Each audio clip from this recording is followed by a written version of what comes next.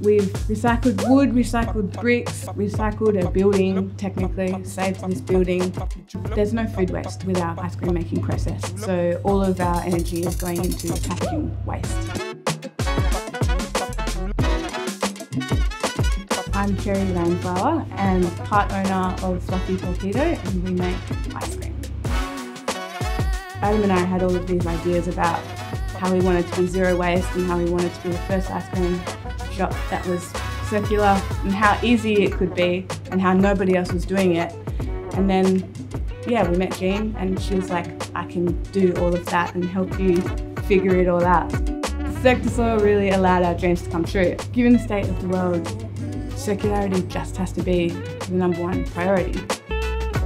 It's not hard, it's easily achievable, and it creates a more meaningful experience within your business, your art practice, your writing, whatever. The more things you can engage with, the better. We designed 2,000 reusable tasting sticks rather than wasting things.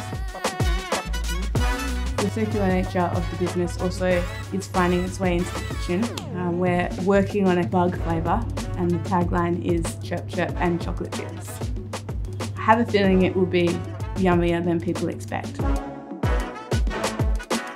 The mentality has to be, how can what I'm doing seamlessly integrate with the environment? It doesn't have to be take. It has to be a symbiotic relationship, you know, with all aspects of what you're doing. My hope for Fluffy Torpedo is to empower people to find meaning through circularity.